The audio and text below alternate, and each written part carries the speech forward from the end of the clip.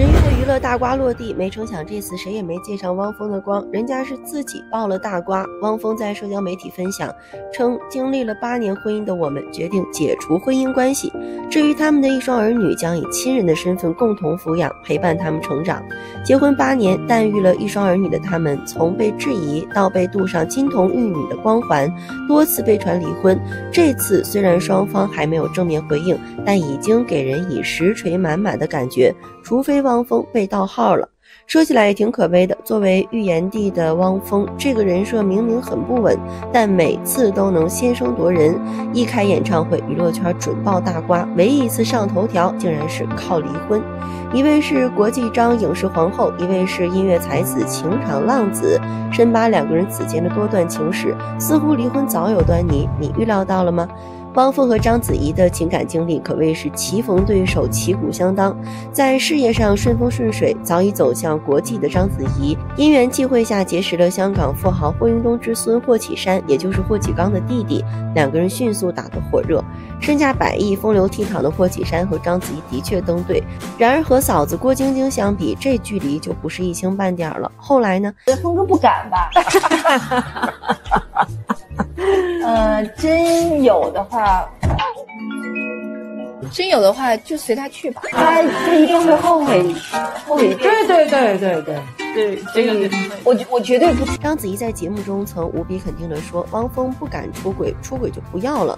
但万万没想到，秀恩爱死得快，度过了7年之痒之后，这段婚姻还是走到了尽头。章子怡始终无法得到霍家人的认可，分手后她与以色列富豪艾维尼沃爱的是轰轰烈烈，对方比她大14岁。章子怡无名指上的12克拉巨钻，据说正是恋人所送的订婚戒指。正当大家都以为国际章终于能嫁入豪门时，这场公开高调的恋情无疾而终。2012年，章子怡和央视主播撒贝宁出双入对，后者还前去探班。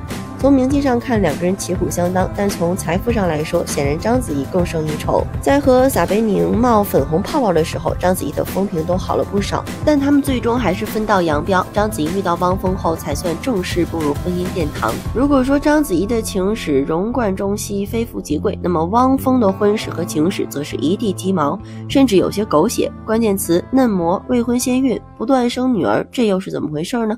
汪峰公开的有5段感情、4段婚姻、4个娃，不仅处处留情，还处处留种。高晓松的前女友云子是一位非常有才华的乐坛才女，后来呢成了汪峰的女友。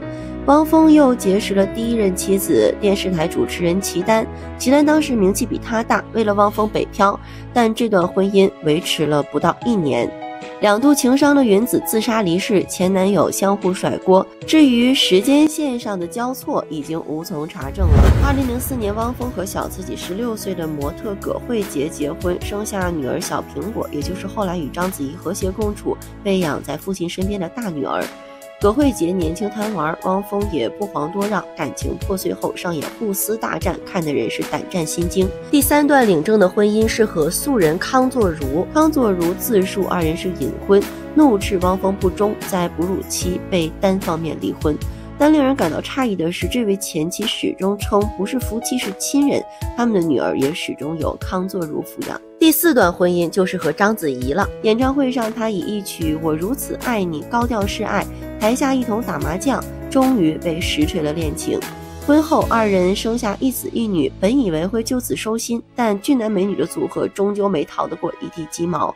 他们或许在感情上还不够成熟，或许那个圈子终究还是外部诱惑太大了。您怎么看呢？